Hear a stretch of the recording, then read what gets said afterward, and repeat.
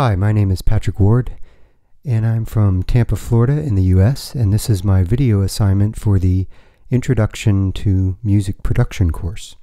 Today I'm going to show you how to set up a Logic Pro X project, create a simple audio track, and then get it ready for recording. To begin with, we'll go ahead and create a new project from a template. I like to use this new from template because it has some nice default settings that you can use. So as you can see, you can create a new project from any of a number of different templates.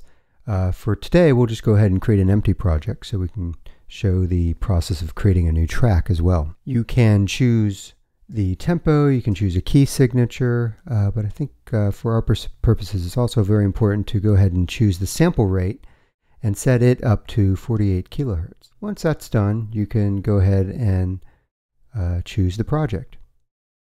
So now that Logic Pro has created a new project, it immediately sets you into a new track mode. So we'll go ahead and set audio. You can choose guitar or bass, and in my case I might want to record my acoustic guitar, so I'm going to go ahead and choose audio. I'm also going to go ahead and make sure that the input is set to input 1, which is the input that my guitar is plugged into on my audio interface. I'm going to make sure that record enable is checked so that my track is just ready to go when I'm ready to record. Then I can hit create, and Logic Pro has created a nice track for me.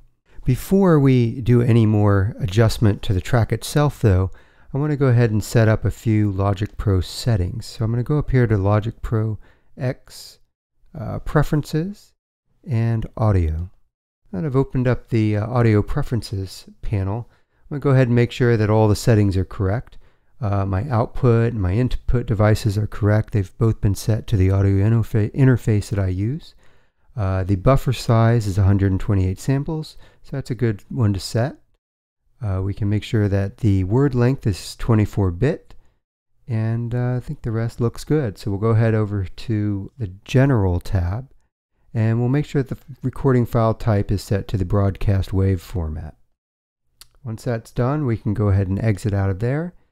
And the next thing we'll need to do is we'll need to go ahead and set up some project settings itself. So we're going to go to Project Settings, Audio, and we're just going to make sure that the sample rate is what we set it to.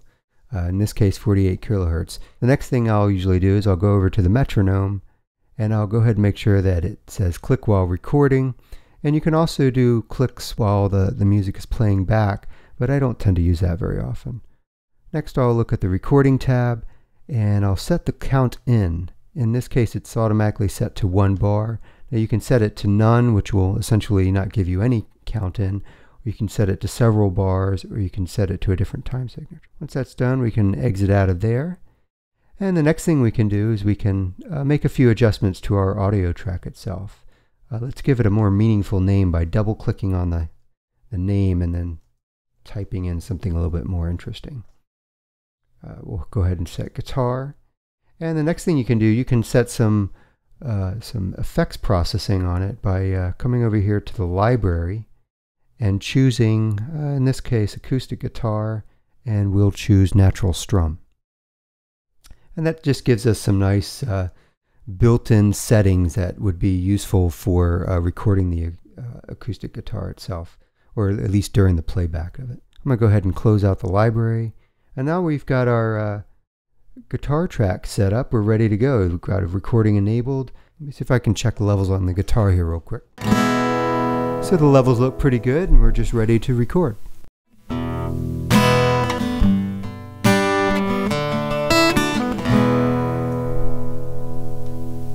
And that's really all there is to recording. Now if you wanted to create an additional track, you can go ahead and hit the plus sign and create a track just like we did for the guitar track. So I hope this was useful for you.